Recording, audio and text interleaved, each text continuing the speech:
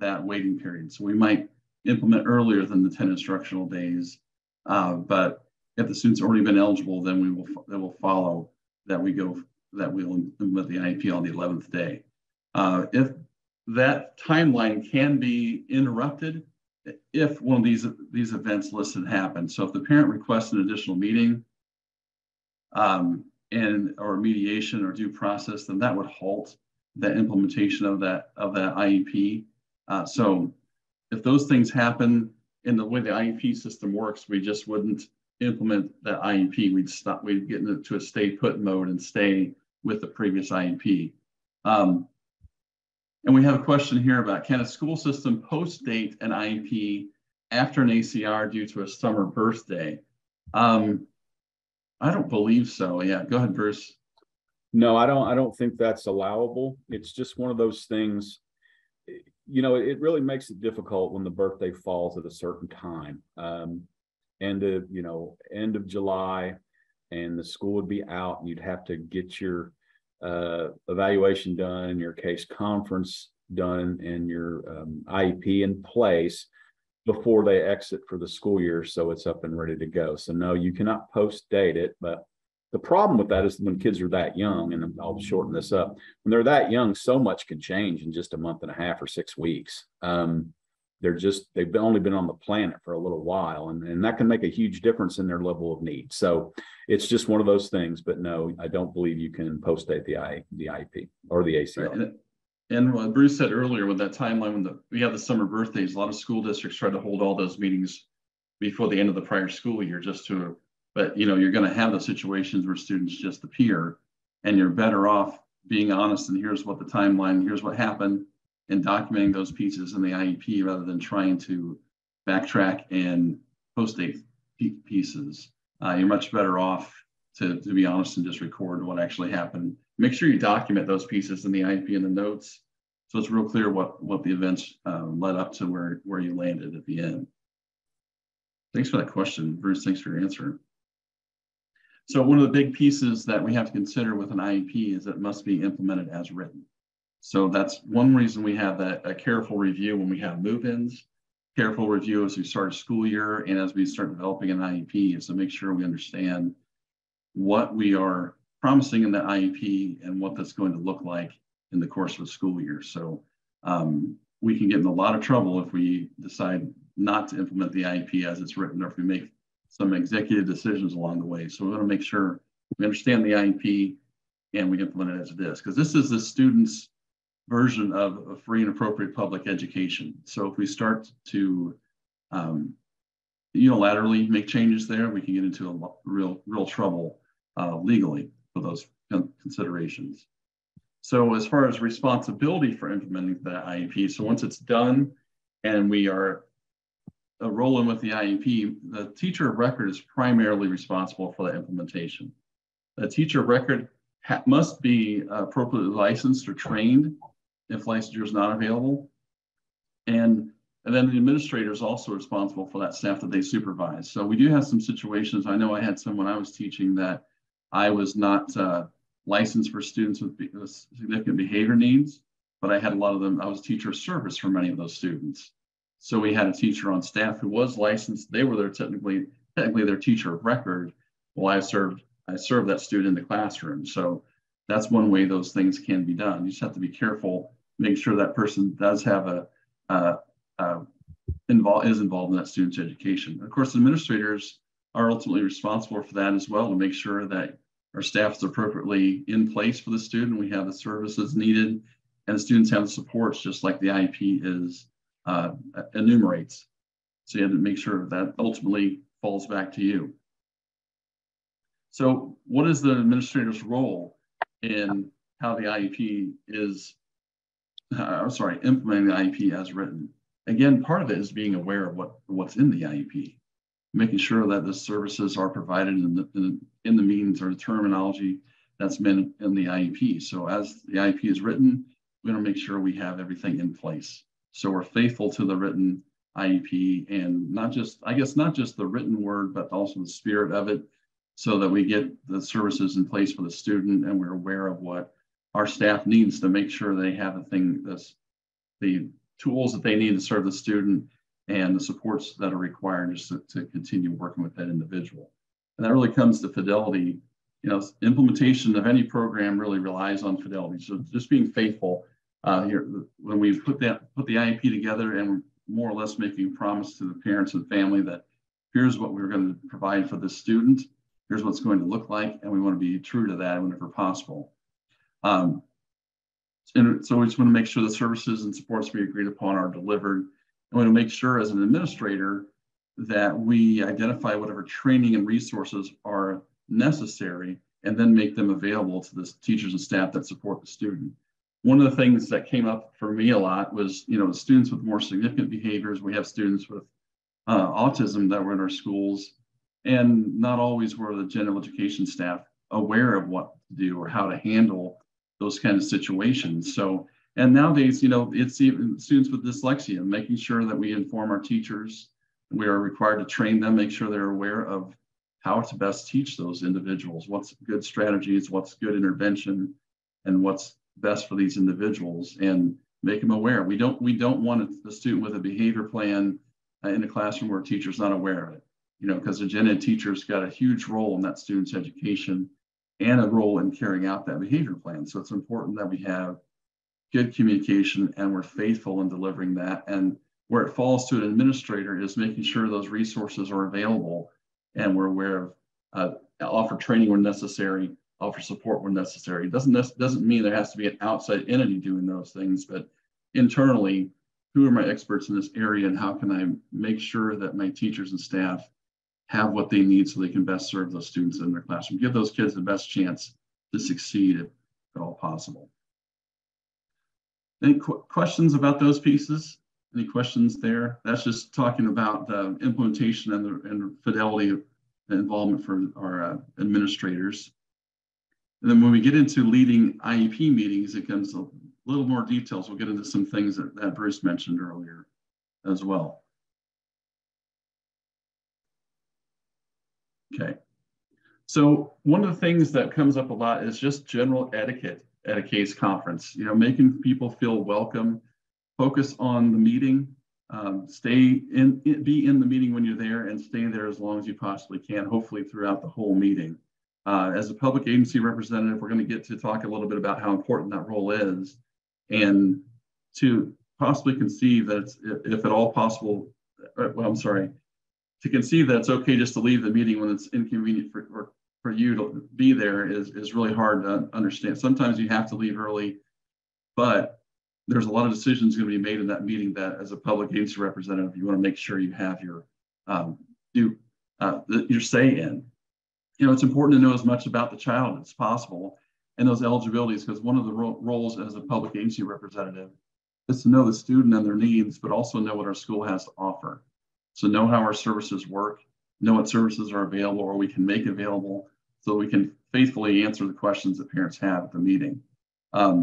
We talked about the procedural safeguards already. That must be shared. You should have a running knowledge of what's in. So if parents have questions, you can go back to it and refer to it and talk to them about their rights. And Bruce already hit this really well, is, you know, let the students' needs dictate the meeting. They talk that the students' needs drive the individualized education program, and that's it.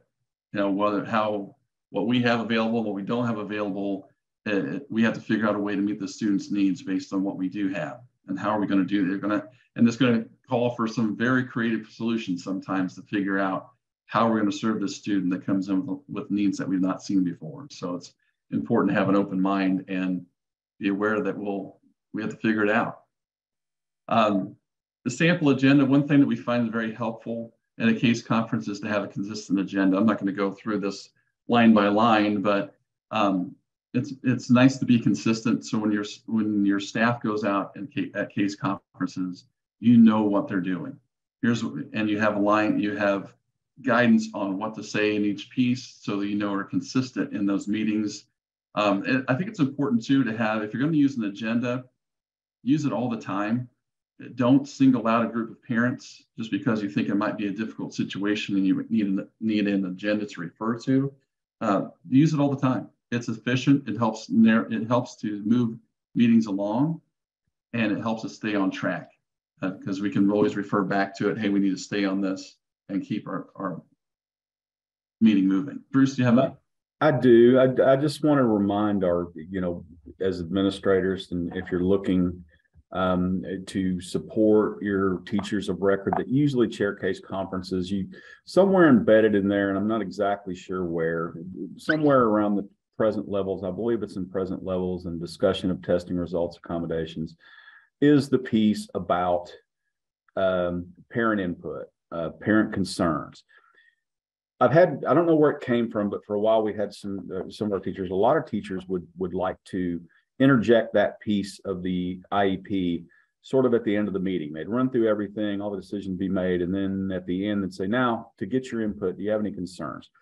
It is where it is in the order of the IEP for a reason. It's there so if they do have a concern, you can address that in a service or an accommodation or in the notes if it's a disagreement. You don't want to wait till the end. The best case scenario for a compliant IEP, a defensible IEP, is there's the parent concern that they verbalized. They're worried about their child's decoding skills. And then lo and behold, there's a decoding goal later. Or lo and behold, there's an accommodation for additional time when they say they're worried their child can't finish things, an exam on time or a test on time. And there it is later on in the IEP. So it's important to do that in the way that it's designed. Sorry, Matt. No, that was a really good point. Thanks, Bruce. It is important that we have parent involvement throughout the process from beginning to end. And it's kind of reflected, I think, when you look at the IEP system, those notes are at the bottom of every single page. So as you have your interaction with parents, whether, like you mentioned, if there's space in the IEP to write it and to support what they're asking for, you have that opportunity. But if there's not room on that page for that, those notes are there to capture that interaction, whether it's a thought, concern, or addition. Just show evidence that you took their word and you're listening to what they have to say. And if you agree or don't agree, that's not really the point. The point is we did listen and consider their input. And if we ultimately decide to go a different way, we're going to document that also. So that's part of the process. So parent consent to excusal. This can be a little sticky sometimes because technically consent for excusal from parents. So if you're getting ready for a case conference and a member of your team, as you can see the 5 folks that are listed here, if one of them would like to be dismissed from the meeting either in whole or in part, then they need prior written consent from the parents to do that. Now that only stands for these individuals. That if you have more people than this invited to your meeting, this doesn't necessarily apply to them. However, you would want to have their input in writing to share at the meeting if they can't be there for some reason. So if someone's not on this list, another teacher, related service provider, or a speech pathologist possibly, you would want their written comments so you can share those at the meeting and go from there. But part of the IEP system does for this, the notice of case conference embeds this process within it. So we'll just make sure ahead of time you have those conversations. Do you need to be excused early, or can you not be there for this meeting that's been scheduled, so we can get parents prior written consent? Now the issue you're going to run into is if the parent does not consent to that excusal, what is the plan? Especially if you don't know that until the day of the meeting or right before that particular meeting. So sometimes it's going to lead to a reschedule. Sometimes it might lead to a continuation if someone's got to leave early, but the parent doesn't consent to running the meeting without them. So we might have to continue that meeting onward at another time, and that's possible as well. It's important that we document all those things well. But what we don't want to get into is just excusing someone in the middle of a meeting without a prior written consent, even if the parent says that's okay. As a teacher of record or maybe a general education teacher, I asked to be excused. The key is prior written consent. So it can get a little sticky there if someone asks to leave just in the middle of the meeting. And like I mentioned, every time I talk about this thing, real life happens. So you do need to think about how we're going to handle situations that arise like that. Now, this person does have to leave right now. So let's talk about a continuation. Let's meet again and let's get that figured out before we get too deep into the meeting. Because sometimes when you get too far along, people can get a little upset when someone needs to leave and they haven't spoken about that already. So just handle those things up front whenever possible. And the prior written consent makes it easier if we have it already. And that's something to consider as far as part of a district policy. So as you have no prior, if you have not gotten prior written consent and someone does have to leave or has to miss part of a meeting, then what is the policy? Let's put it all in writing. So this is what we do every single time, and make sure that you're consistent across the board, because that can be really confusing for a parent if 1 year it works this way and the next teacher it works a different way. So we want to make sure we're consistent with our policy across the board, and that policy and procedure guide that we're required to have should contain those documentations. So one role that we've talked about briefly already is that public agency representative. And we talked about this a little bit in these terms previously, but public agency must designate a representative who meets these criteria, has knowledge about the availability of and has the authority to commit resources of the public agency. Whenever you see public agency, that just means school. Is qualified to provide or supervise provision of specially designed instruction to meet the unique needs of the student with disabilities, and is knowledge about the general education curriculum. So they need to know about the certain resources we have to bear, have authority to commit them, qualified to provide or supervise specially designed instruction, and knowledgeable about the general education curriculum. So that is a pretty big, pretty long list of information really to have a handle on. So you have to know what you have available, know what the student needs, and know what the requirement, what's going on in the general education classroom enough. That's going to help you guide the decisions of that meeting. So someone there, this is the role you're playing, is the person to answer those questions. I need to be able to respond to parents' requests. What do we have in place for these students? What does the general education curriculum look like?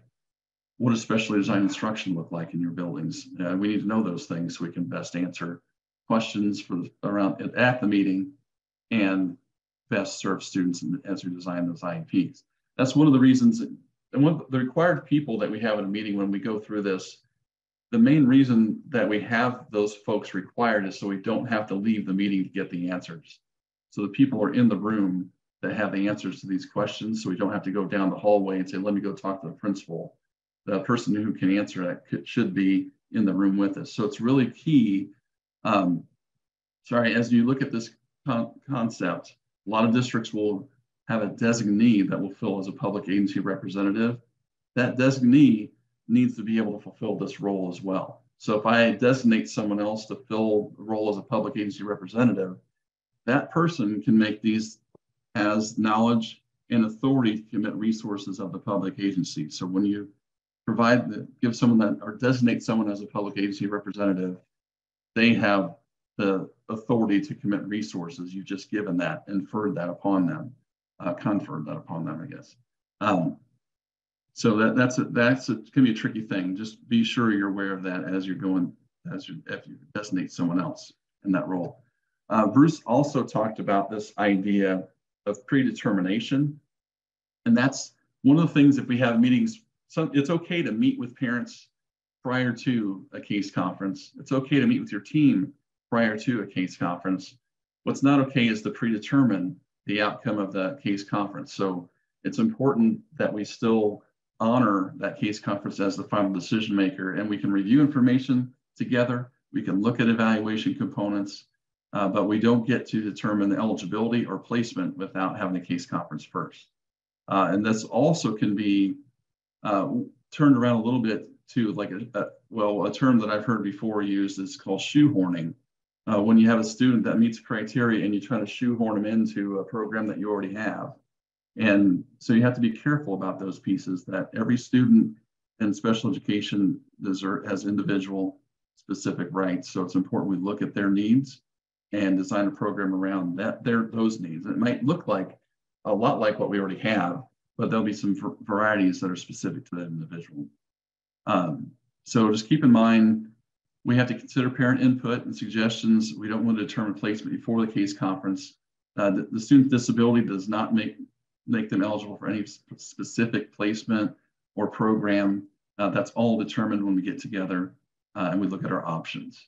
We want to make sure we present the student as a Gen Ed student first and then work away from there. Meaningful parent participation. We've already kind of talked about this a bit. We get into some conversations about mutually agreed upon time and place to make sure we have given parents an opportunity to respond to those requests for meeting times.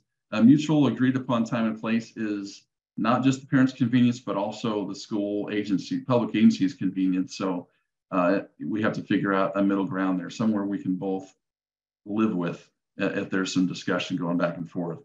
Make sure the parent's voice is obvious in the notes that you take and that they're a participant in that meeting. So one of the things that's kind of silly to talk about, but it goes back to the etiquette conversation, that how do you greet parents when they come into a room? What does it look like when they enter a case conference room?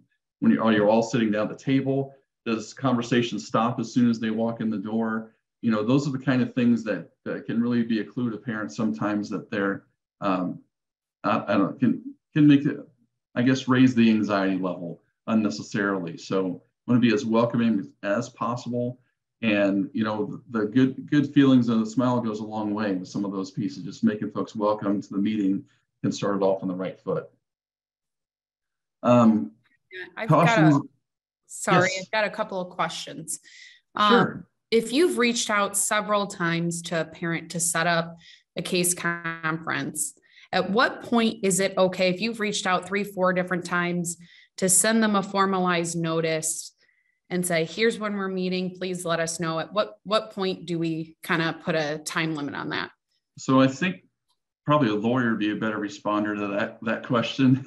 But typically we go through the rule of 3 on those kind of things. We give 3, that's varied and repeated responses is all that our opportunities is all really the Article 7 says. So okay. Mainly what that means is we have to try different ways. We don't just keep sending an email home and hope for the best. If an email didn't work, we want to try the different means for our subsequent attempts.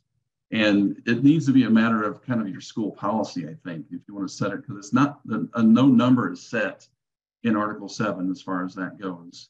Okay. So there's not anything like that.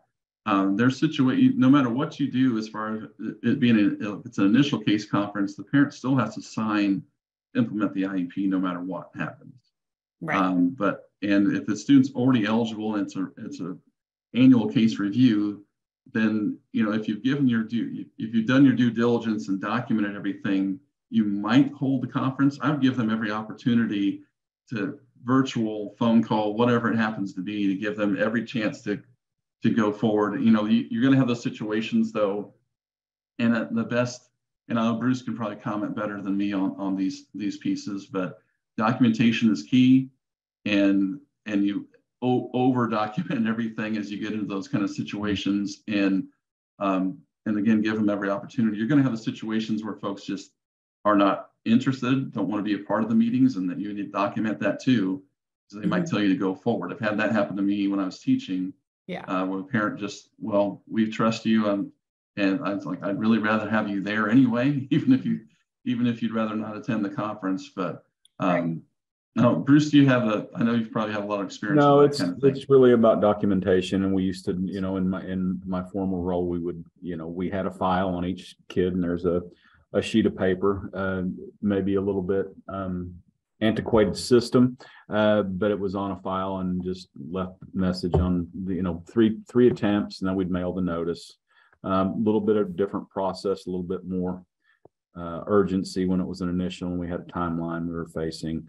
But a lot of folks don't know there is a documentation system in the IEP system where you can document right within the student's you know, IEP information, contacts with parents or attempts for that. So that's helpful because it's all there in one place. But yeah, just document your attempts and do the best you can, mail, email, phone call. Okay. Thank you. I'm actually a special education teacher going into an admin role next year. So we're actually developing those procedures. Okay. So that's why I kind of asked. Teachers in our co-op were very lucky because we scheduled everything for them. So I got to see exactly how our secretaries and scheduling folks did it. So they would just document very carefully and be frustrated and all that stuff. But we took that off our teachers' plates as much as possible. And it was kind of selfish reasons. We'd also know what our timelines were. And we didn't miss them very often since we were in control of that. But it was a lot of work. So sorry, I got sidetracked. And then I just had one more quick one on the predetermining. This has kind of come up recently. If you possibly put a potential TOR on there to help with the development of a possible IEP, is that predetermining? Because I'm in a very specialized program. So most people know if my name's on that, where they might be getting most of their services. I think the key is phrasing the might and maybes in that correctly there. There's nothing is determined. And sometimes it's important to make sure parents, have those conversations prior to the meeting to make sure they know that we're just thinking about this, even though you might be the, proposed teacher of record. That doesn't necessarily mean that's where you're going to land. If I had a choice and there already was a teacher of record and they were thinking of bringing you on, I would leave the other teacher of record on there and have you there. And then we get to that piece in the IEP where we talk about different placement categories, kind of flesh that out there, that was discussed and what was decided upon. That's a piece of the IEP that's kind of neglected many times. It's just done as an afterthought, and you don't have to go through every 51, 52, 53, 54, just pick 2 or 3 where you discuss a little bit what's most appropriate and just take a few minutes and put down some thoughts why you came to that decision. And then, that could be why you were there. You could be at the meeting, but if you had a choice and you didn't have to be teacher of record until that decision was made, I would do it that way.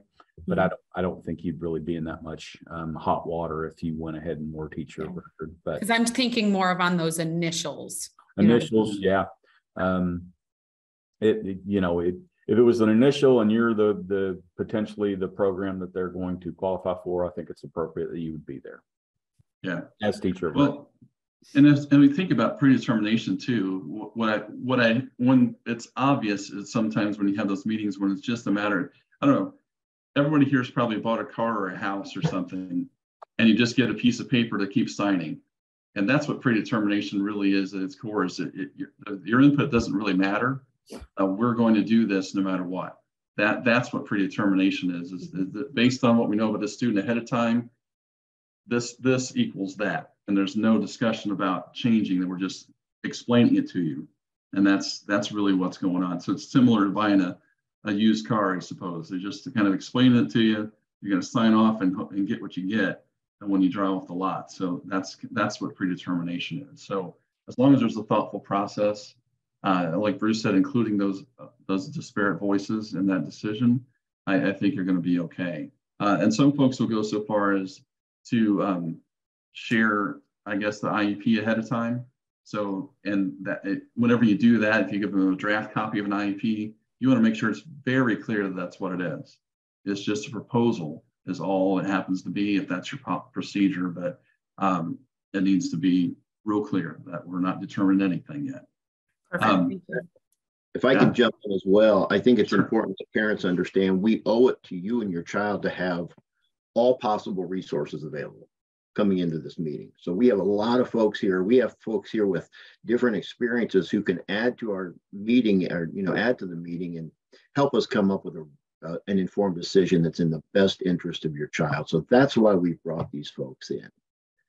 Not because that's the way we're headed, but we owe it to you and your child. Yeah, we're looking at all the viewpoints, especially for initial where we're not sure. Sometimes when we go through, we're pretty sure, but we still have a lot of discussion to make about what it's ultimately going to look like. I appreciate your questions. It made us all think and jump in. So that's a good question, and we all get to jump in a little bit. I did want to talk a little bit about cautions and concerns, just briefly. This is something we kind of made a list of things not to say at a meeting, and we could probably go on with this, but we don't get to say, hey, here's the timeline, here's how much money we have. Sorry, we don't have the staff for that. We just get to say, well, we understand the students' needs and here's what we think we should do. You know, here's our plan, here's our proposal. The other thing is to, I don't know, some of these are kind of silly, but you don't want to bring up other students in the meeting. Like, oh, this is just like what we did for Matt last year. Like that, you know, it's not just like that. It's maybe similar, but this is specific to this in student. And be aware of the jargon too. I know we talked about that already a little bit with some of the documentation, making sure parents can understand it. But as we're talking at the case conference, sometimes I feel like folks are intentionally doing it to leave somebody out of the conversation, and we never want someone to feel that way, even if that's not true. So be thoughtful about that in the words we use and what we write as well. So as we document things in the IEP, think about making it accessible to parents as well in that setting.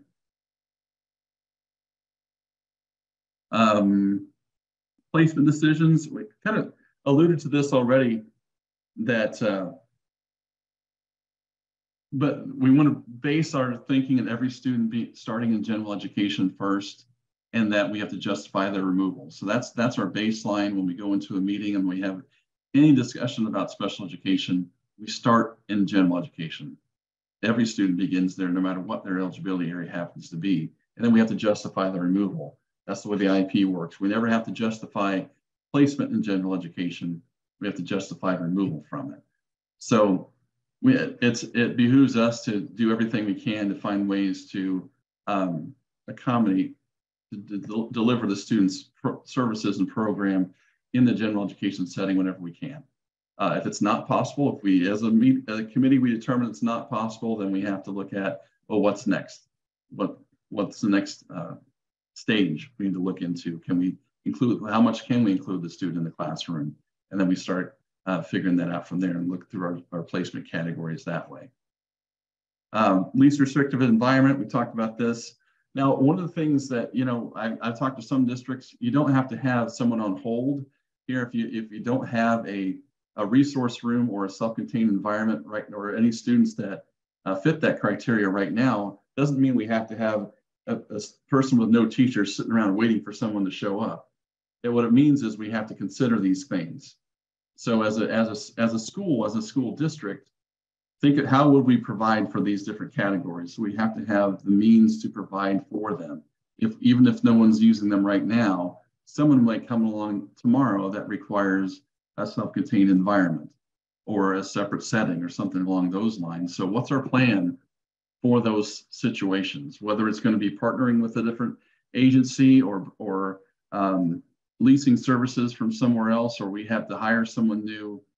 We have to consider those kind of things so we're ready when this occurs. So when that student enrolls, we have something well, here's what we're going to do. Here's the plan that we have, or here's what we're thinking about anyway. So let's talk about that. So this is the range of placements that are available as far as in our systems, in our state rules. So general education starts first.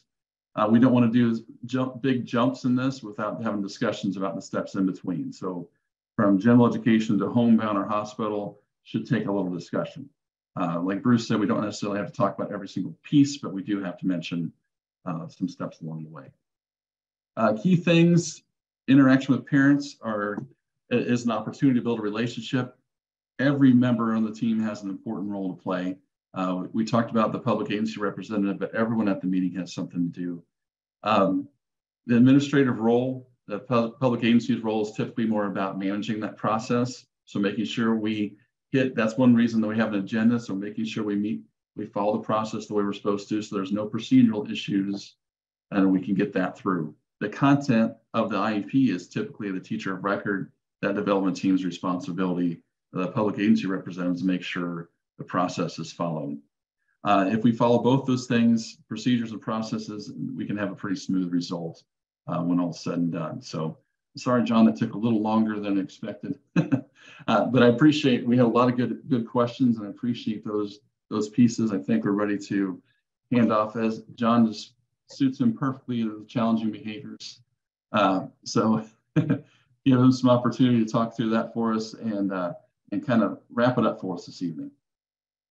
Thanks, Matthew. I think I got this because I was one who was a challenging behavior kind of kid. So it's probably apropos that I talk about this.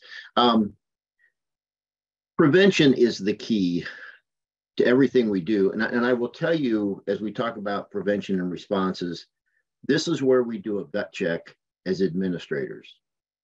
Everything we've talked about, first of all, we have to look at our mindset. What is our mindset?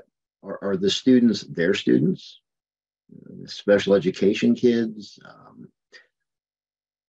What do we really think, and how do we think about the students we're serving? And if we see them as separate and not responsibilities, but liabilities or problems, this is one more thing. We got another case conference. It will come through. We are very transparent in our thinking and beliefs. Parents can read that. Teachers can read that. So we have to be very parallel in what we say and what we do. And to be parallel, it really comes down to what we truly believe. And so I would really urge you to take that self-reflection, that gut check, and say, what do I think about students? What do I believe about serving students who have all students, high ability, students with special needs, with a specific learning disability, students who are just in there plugging away and doing at grade level work and doing well with that. What's my why? Because we will be transparent. So looking at prevention, emotion drives attention and attention drives learning. So when we look at solid tier 1 behavior, mental wellness, we are looking at academics, we are looking at anticipating what might happen and preventing that from even occurring based on our planning. We've talked a lot about with our timelines and case conferences. We've talked a lot about this must happen here, this must happen there.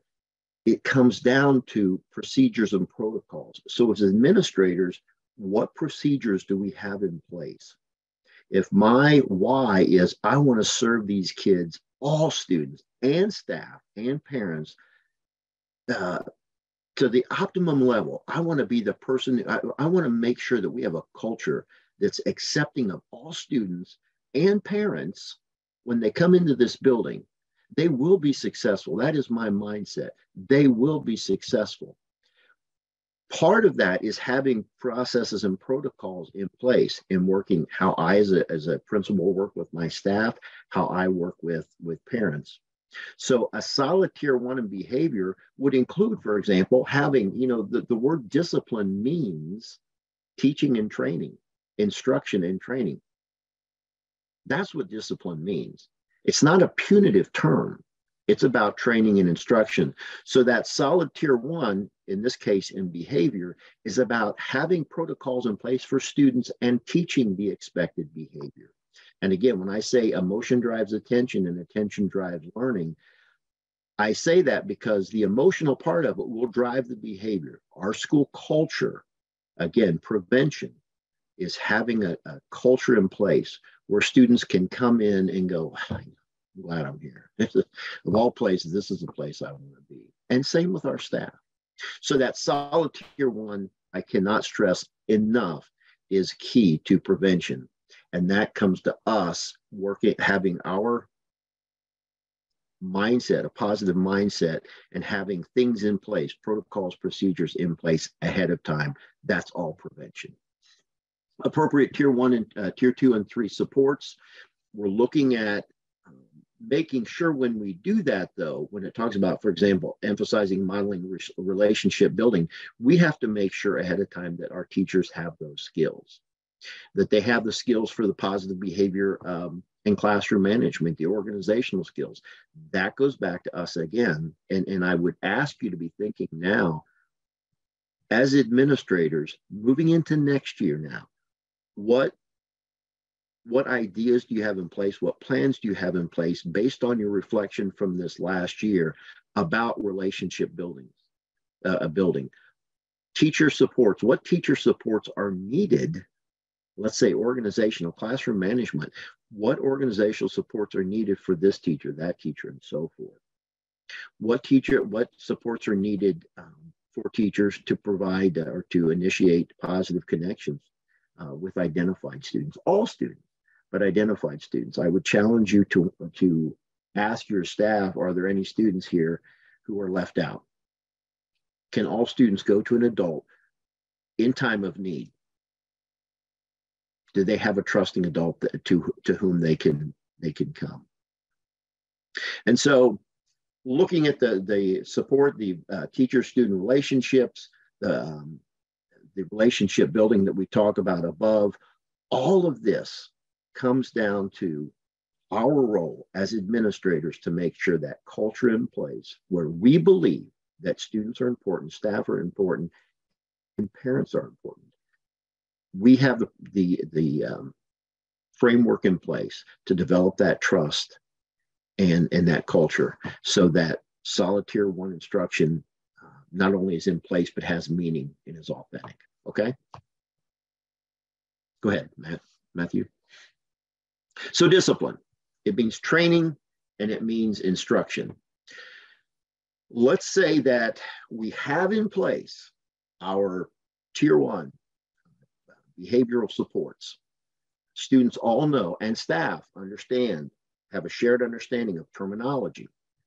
And students understand terminology, understand what the rules are, not the rules are, the expected behaviors are. And those rules, best case scenario, would come from a larger context. For example, respect. Respect is what we expect in our building, and we teach respect. That would then apply when students are, if you hit someone, just respect. If you talk back to a teacher, that's not showing respect. So these rules or these expectations are in place. Tier 1, they're taught, they're reinforced, they're practiced, but now something has happened, as it will. So let me ask you, what protocols do you have in place, or what procedures do you have in place then to reflect environmental conditions? Where was it?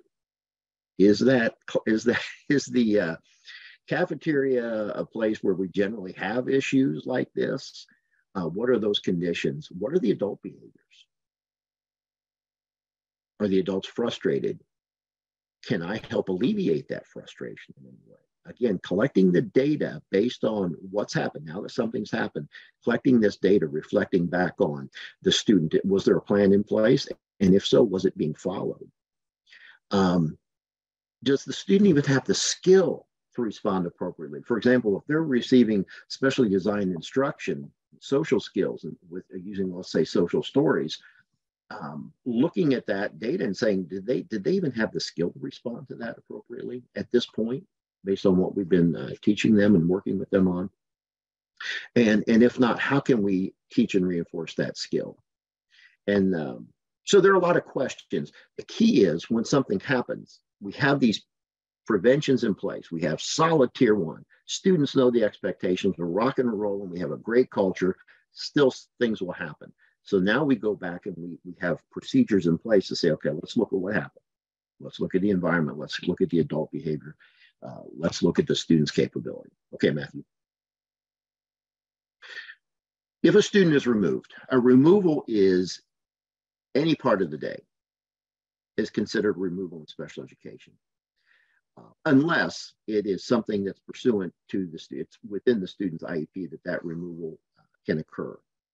But a removal, any part of the day is a removal, and certainly a suspension is included in that.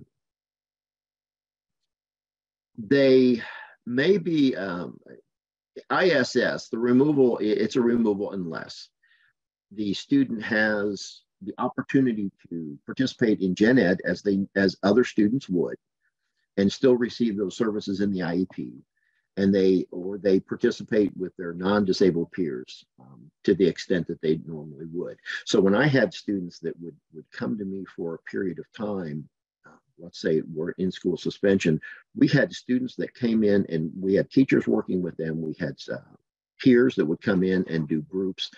Granted, it was in a smaller atmosphere, but we still had, they were expected to, and we were expected to provide learning. They were expected to learn, even though it was a different environment. It was a removal, but it was a removal within the school.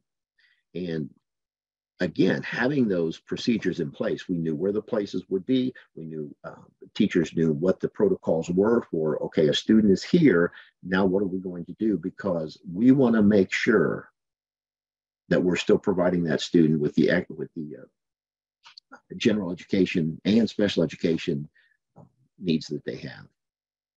And by the way, transportation is part of that.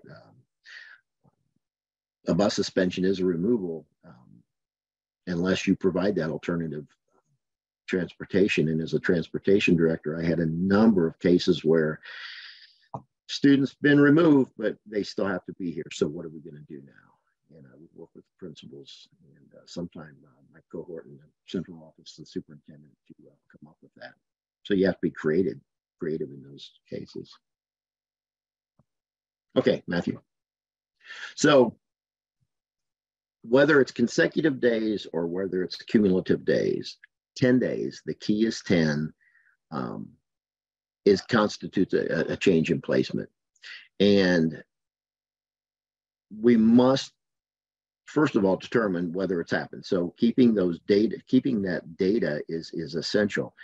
There were times that in working with our teachers in my building, it was, okay, how many days is this? And we admittedly, our records were not where they should be. Was that student removed part of that day or not?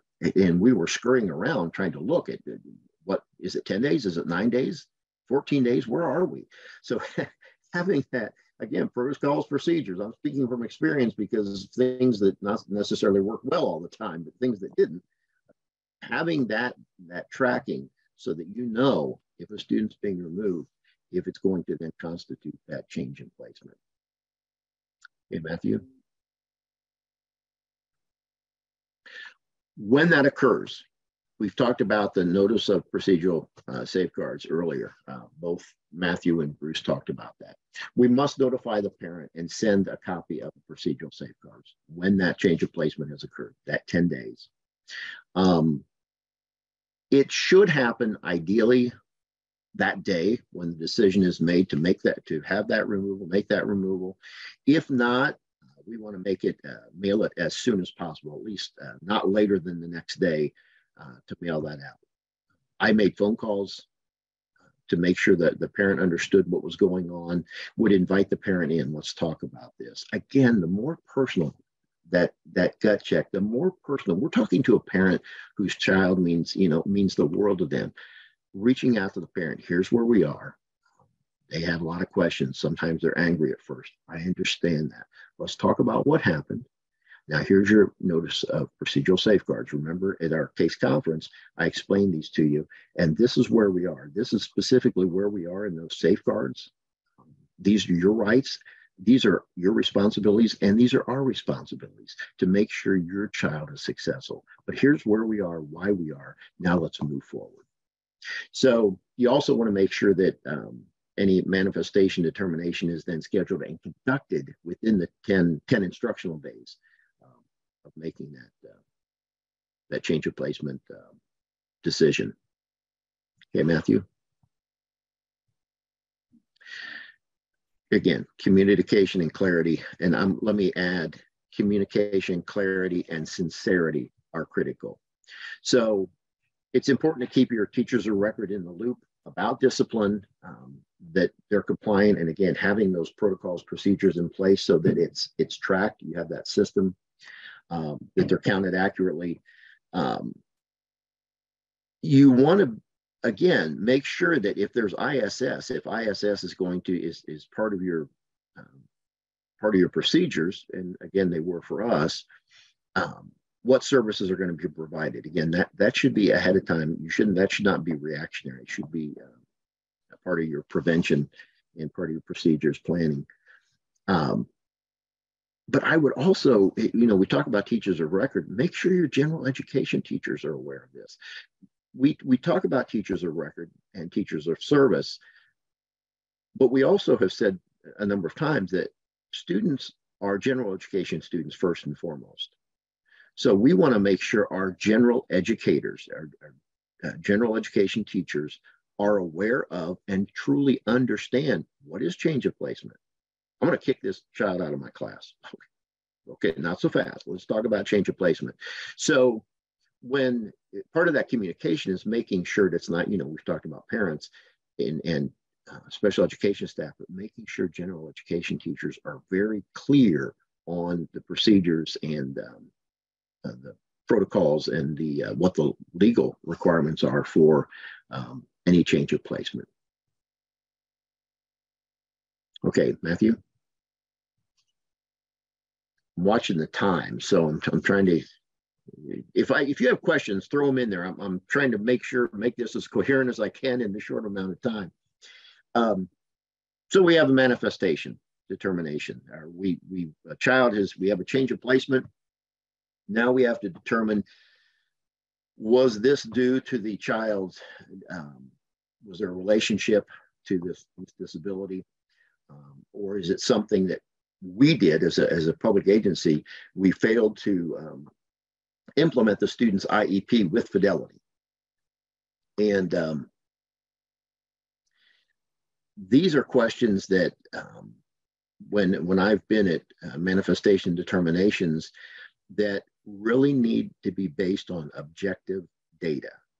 Not I feel, I think, here's what happened, here's what we saw, here's what the student did, here's what the teacher did. It has to be based on data. It's really, you really walk on some rocky grounds. Parents can say, I feel, I believe. We have to be based on facts, practices, and actions that were taken. And the more we stay on that ground, not only legally sound, but our moral responsibility to provide that education is preserved when we can stay with those facts. So we're looking at, is there a direct or causal relationship based on the disability or our failure to act with the IEP? Matthew? When we have the meeting, we're going to look at the information. Again, that information should be data-driven. And we're not going to overwhelm parents with it. It's just going to be very, very clear, very factual. We want to make sure we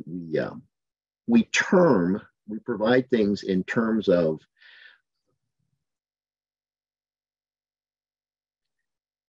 not derogatory. That's not the term, derogatory or accusatory, but we want to make sure it's factual. The student reacted in this way. The student threw such and such. Not the student was mad, screamed and yelled. The student raised his voice, did this, did such and such. We want to make sure it is in a very non-judgmental, sterile way. This is what happened. Here's where we were. This was the time. Student, this was happening at the time. Student responded like so and so. So we want to make it very factual so that we, and again, based hopefully on how we feel innately about students and caring about students, so we provide things to the parent in a way that they're going to be emotional enough that will not evoke more emotion. I told you never did like my student. This is what I expect. No, we've stated it in a very clear and concise way based on facts and based on data.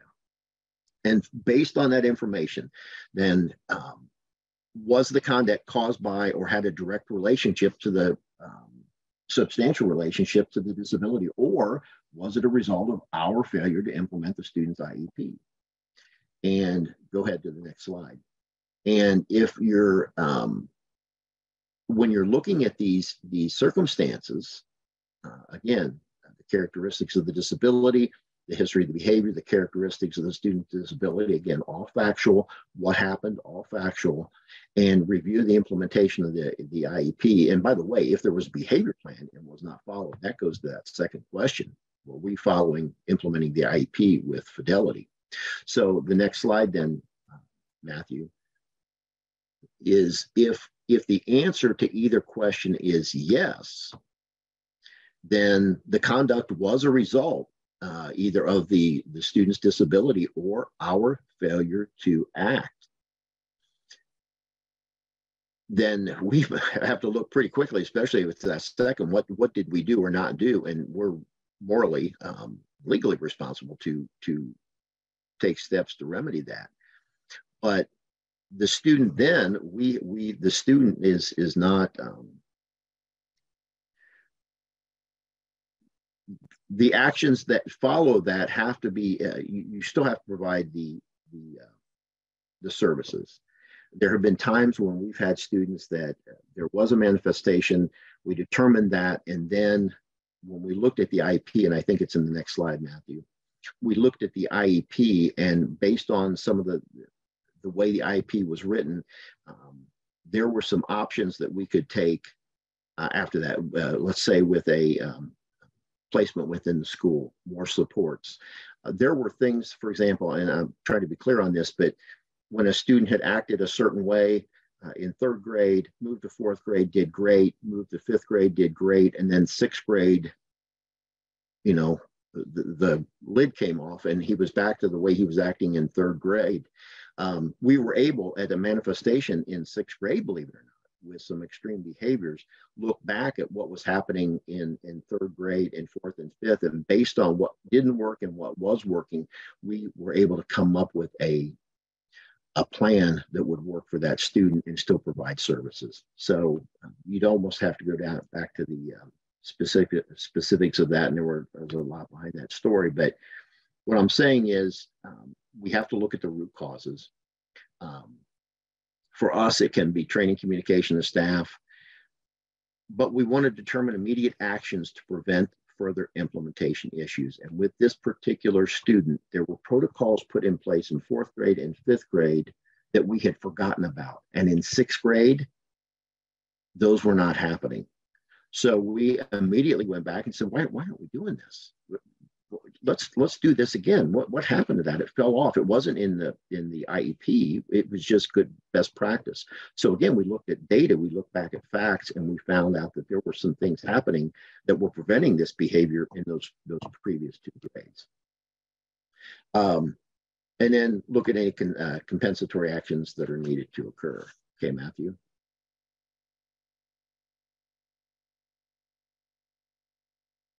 So if the conduct was a manifestation of the disability, we want to look at an FBA and implementing a functional behavior assessment, implementing a behavior intervention plan if it has not been done. If they've already been completed, then we want to review that and determine what changes need to occur within that plan. Again, our whole purpose, doing that gut check, and the way we truly feel about the student, we want the student to be successful.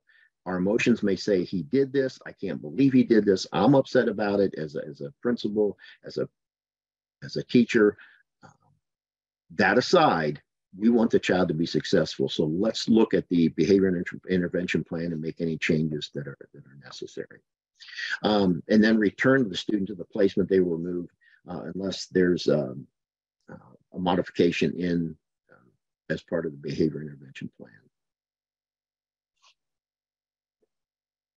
I know we're running over. Let me just touch on this slide and then ask for any other questions that you may have.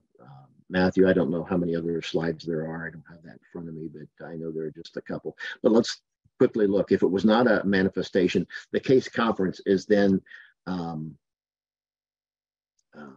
to look at, we may proceed with disciplinary procedures. In other words, if it was a manifestation, there are things that must happen to make sure that's not happening, because the student will be receiving services back in the original placement. Here, it's not a manifestation.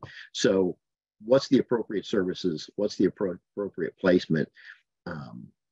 But we have to continue participation to the extent possible in that Gen Ed curriculum, even though it's another setting, progress toward meeting those goals, even though it may be in another setting, and then receiving appropriate assessments, FBA assessments, and behavioral services, and really looking at your specially designed instruction in those goals. Are those speaking to, if it's a student who's had behavior issues, let's look at our specially designed instruction, and are we supporting that student in that regard?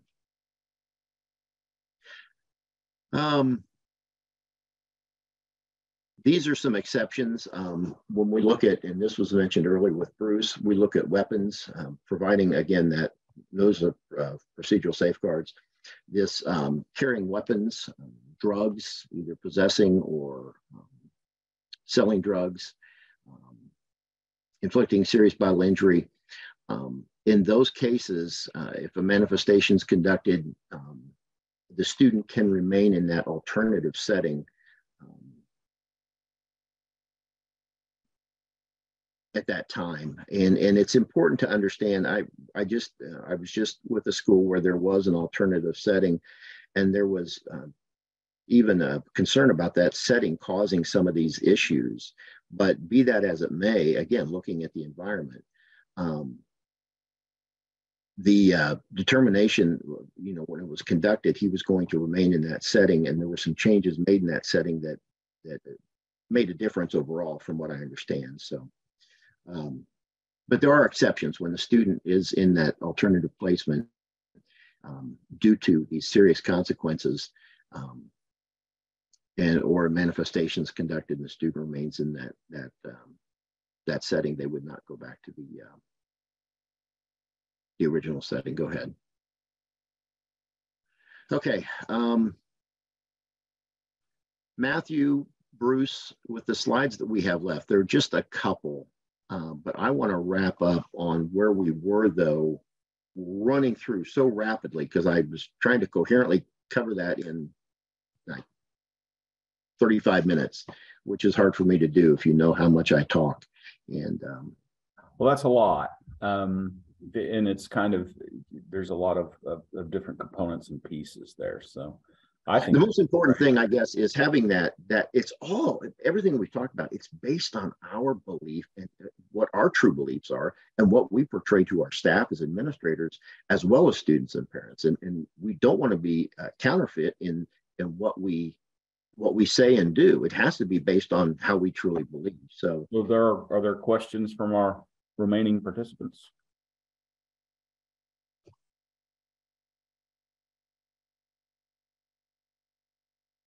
Certainly there have to be questions. Time is short. They're probably thinking about all the kids that are vaping, that they have to sit through these manifestation determinations for, that have nothing to do with their disability, but they still have to be there for the meeting. Yeah, I think one student, I think I did 3 in a year. But anyway, those are the rights. Yeah, that's right. Yeah. And I put this into the chat, but there is a link to an evaluation for today. So just make sure, we just ask you to complete that before you, as a kind of an exit ticket this evening. Recording of what we did tonight should accompany an email that comes out to you with a certificate for the session this evening as well. And before we go, this is our contact information that's in the Padlet. It's an end of the presentation. So if you have any specific questions that maybe you didn't want to bring up today, or that occur to you later this evening, as something wakes you up in the middle of the night, oh, I wish I would have asked this, please feel free to reach out to us. We would be more than happy to work with you individually. And I should also mention that we do a lot of training around these kind of things for administrators and for teachers as well. So if there's a call for some work individually in the district, please don't hesitate to reach out. We'd be happy to come to you and work with administrators that way as well. And we love doing that. So if you have any needs that we can help or resolve, we'd be happy to step in and do that. So don't be a stranger. If this is your first time working with us, this could be the beginning of a long relationship, we hope.